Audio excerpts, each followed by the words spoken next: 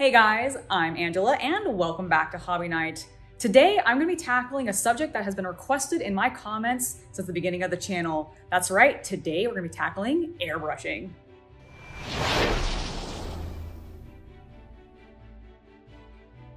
I am so excited for this because we're finally going to be diving into airbrushing, and you might be aware if you follow me on Instagram that I was sent a Tamiya airbrush unit a little while ago. I've been afraid to use it, however, and I recently discovered a brand new type of airbrush that I think is going to ease me into using this bad boy. So let's talk about that a little bit now. You see, I recently discovered while watching one of Jazz's episodes these USB-C charging airbrush units. They're handheld. They have a compressor that you just hold on to. That is literally your handle, and it's got an airbrush on top. And I'm gonna give it a try and see how it works for both priming, both doing a zenithal and just a standard prime, and just see how it feels, ease myself into using an airbrush so that next week I can jump into using the Tamiya airbrush and actually paint up a model using it. I'm really excited about this, so without further ado, let's go ahead and jump into airbrushing. Now, you guys might remember when I built up the Merkava tank earlier this year. That is a Tamiya product, and after I did that video, they actually reached out to me and asked if I wanted an airbrush. And I was like, yes, I do. I would love to try that out. However, this is a little intimidating. I'm not gonna lie. I'm a little nervous to actually start on this unit. Even though it seems like it's very user-friendly, I just don't want to ruin this really nice product that they sent me to try. So I was shopping around on Amazon and I came across these Auto Lock. This is just the brand. I just picked it because it was the highest rated. It's about $60 online.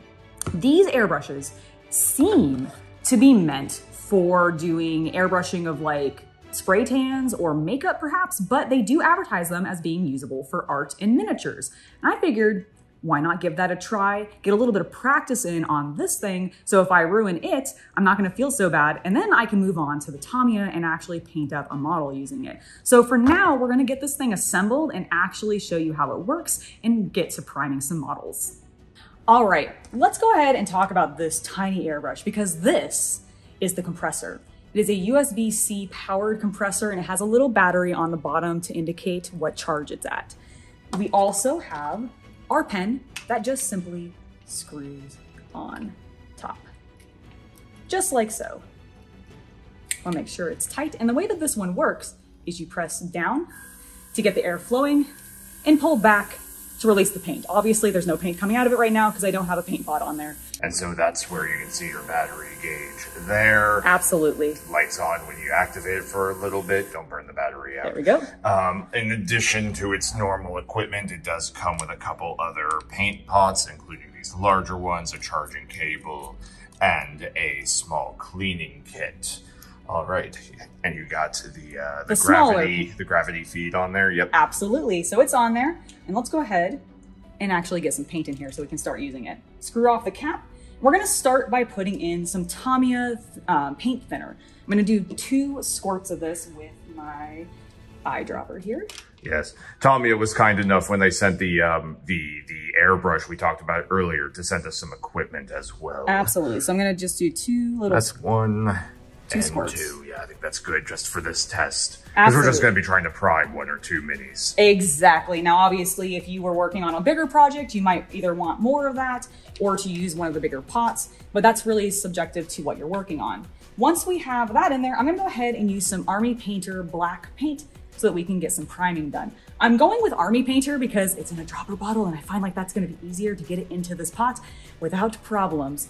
And this is honestly the first time that I've genuinely felt the complaint about the Citadel pots. You've spilled like 4 different bottles of Nuln oil. 1, 2. That's true. I think that's probably good. Yeah. Put 4 drops in, and then do I need to mix it Yeah, all? use the pipette to give it a little bit of a stir. All right, so using the pipette just to... And what you're looking for is a milky texture. 1 drop or 2, you think? I go 2. Okay, excellent. There we go. Perfect. It's a little bit of a milky consistency. Yes. Seems good. All right, so I'm gonna get the cap on and then we're gonna pop outside and we're actually gonna prime a miniature and see how this thing goes. God help us. Throne help us. It's that time of the video where I interrupt to tell you about my Patreon and to let you know that we just added a Discord server which all tiers get access to. So if you're wanting a way to chat with me, share with me your projects, or just tell me what board games you're playing, definitely make sure to check the link below and check out my Patreon. All right, I've got this non-40k Space Orc, and we're gonna go ahead and give him a Zenithal Prime, starting with our black. So back. Oh my god, that is immediately working. You can also do it in bursts. I can. Like, yeah. It works so well though. I feel like I have so much more control over my prime. The smoothness, like, I've not had that much trouble with black spray can primers. White ones are the ones that I have the worst struggle with. But this is immediately far superior in my opinion. Like the consistency, the smoothness. I wish I honestly had started this a little bit sooner. I know all you guys in the comments have been telling me that for ages, but hey, we're finally doing it now, right? Now, I got this guy primed up in black, but I actually want to try a Zenithal Prime using the Airbrush. But I've never cleaned one of these before or changed paint. So, Chaos Cultist, could you give me some guidance? What do I need to do? So the first thing you need to do is, we know it's empty. Yes. We just checked that. Yes. So we don't have a cleaning pot, so we're gonna have to do this a little manually, which is fine. All right. Go ahead and take the cap off of the pot. Yeah, leave the pot screwed on. Screwed on, but take the cap off. Okay, Yep, got yep, it. Yep. Excellent. All right. All right, there does look like there's a little bit of paint. That's absolutely fine. It'll be fine. Okay. So what you're going to do is you're going to take that cleaner that just magically appeared. Excellent. Oh, that's a thinner. That is thinner. How dare I take this pot? See, that one didn't magically appear. The magic screwed up. It's true. All it's right. true. It's okay. So open that up. Do not inhale that stuff. It is paint thinner. All right. And go ahead and put in a substantial amount into that pot. Like, put all of that in there. Okay. Maybe a little bit more even. Okay, let me just get a little bit of that out. Sure. Get more in. More there. All right, it's almost full. Ooh, that's more than we needed. Okay. Okay, sorry. I said a little bit. I didn't mean a all double. of it. Sorry. I It's just want to really make sure it's clean. Okay. Well, so here's the problem. Yes. Now, you need to hold that into the sink. Okay. Cover the tip with your finger. Okay. And blow some air, because we want to backdraft it. Nope. After that, we went ahead and thoroughly cleaned the entire airbrush, and we have noticed that this has a little bit of a finicky nut on the back here. This thing wants to keep coming loose, and it does seem to prevent some spray, but I think we've got it working again. So let's go ahead and get a Zenithal Prime on this alternative orc model. So I've got the air going, and... Check the nuts, hold on. Yep. Yep, it came loose again. Did it? Okay. All right, try again. Yep. Is it working now? It is. Is it? It was. I got some, and then I think it came loose again. It did. All right, I'm just gonna like... Yeah, crank that soldier boy. Really crank it. So there's a knockoff. So that's why you don't buy cheap airbrushes. All right, we fussed with it a little bit more, and we're kind of getting some now. Yeah, okay, now we're getting it. Now we're getting it. All right, we just had a bad clog. It did seem that way. Little bit of splatter there, but honestly not bad. And before someone says anything, you should be wearing gloves. I absolutely should be wearing gloves. I'm sorry that I'm not. I actually even do have some. I'm sorry. But this is now working so much better. And look at that Zenithal Prime. Oh my god. Honestly, this is like the best Zenithal I've ever gotten. I also don't do Zenithals that much. I often make you do them, Chaos Cultist. But this is the best one I personally have ever gotten. And frankly, I am actually very excited for this because this could be really fun for contrast. Because imagine going, like, I'm just going to do it. I'm going to go a little heavier on this prime. Let me adjust my grip a little bit, sorry. Oop, a little too heavy. I really just want to like, okay, so like this, I would be confident going over with speed paint or contrast paint because I actually think I would get enough highlight out of that still to get some really cool results.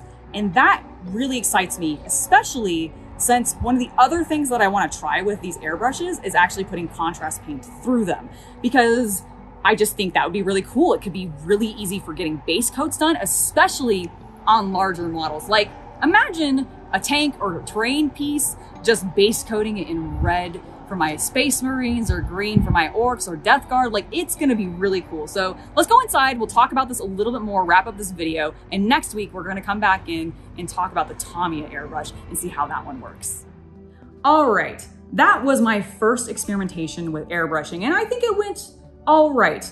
This thing, this auto lock airbrush, this handheld one, is a little bit finicky. Now, I do think one of the issues I was running into, other than the fact that it was clogging, was the fact that it does not have nearly the amount of air pressure as the Tamiya one. I have, in fact, turned this unit on, the compressor on and everything, just to see what the actual difference was, and it's pretty significant. So I'm actually very excited to try this out next week. However, I do think this might be incredibly useful still for priming, and I think maybe base coating with either contrast paints or acrylic inks, because those are inherently thinner than traditional acrylic. And because this particular unit was really meant for, you know, makeup and doing spray tanning and everything like that, I don't know if it's specifically designed to work the best and most optimally with acrylic paint, which is thicker than what I imagine probably primer for doing body art is.